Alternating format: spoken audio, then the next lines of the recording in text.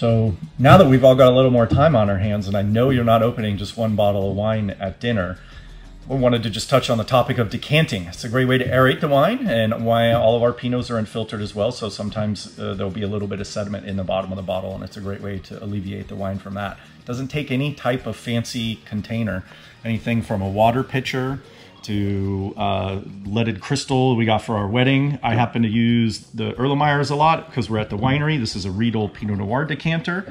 We also got our handheld decanter, the Riedel Burgundy that we use in the tasting room, and you know, something as simple as an Nalgene will work too.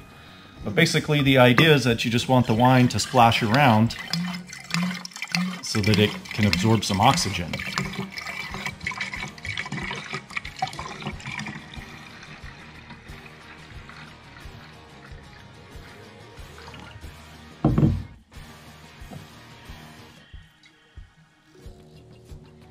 Tasty.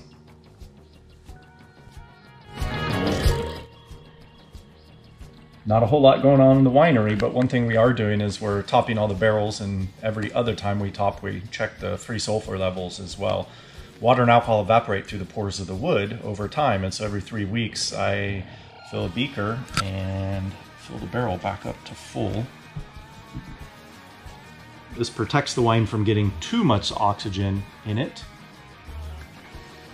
just to replace the volume that has evaporated, just like that.